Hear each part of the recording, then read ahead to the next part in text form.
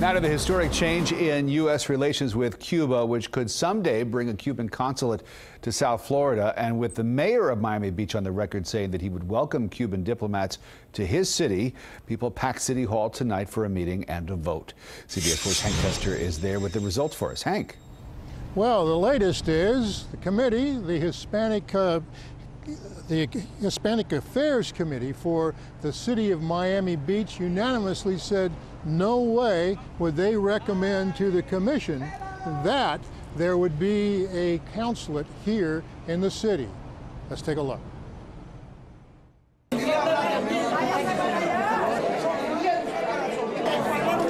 Emotions run hot at Miami Beach City Hall. Cuban Americans opposed to any thought of the Cuban government locating a Cuban consulate on the beach.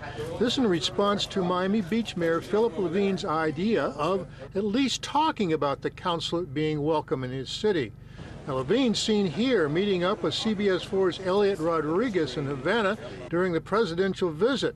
Now, Levine talked with Cuban officials about the possibility of a consulate, especially since the city of Miami and Miami-Dade County have said, not in my backyard. Beach Commissioner Ricky Areola was on the trip to Havana. He's open to discussion, says there was not a hard sell by the mayor. Nobody invited them to come to Miami Beach. I did not, Mayor Levine did not invite anybody.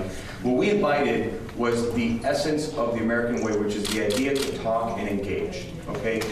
Just simply to talk. A good-sized crowd, mostly Cuban exiles from Miami, showed up for the meeting. This is the Miami Beach Hispanic Affairs Committee.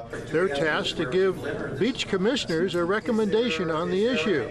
They heard that Cuban embassies and consulates are centers of espionage activities. This disruptive activity by the Castro regime will pose a threat towards the overall stability of this world-renowned destination. The committee did hear that a consulate would be a service to locals, travelers, and the Cuban community. You should reflect on what a consulate does, customer service. A whole heck of a lot, because it's the State Department, the feds, that decide just exactly where these consulates go. The local governments have really nothing to do with it. Reporting, I'm Hank Tester, CBS 4 News Tonight.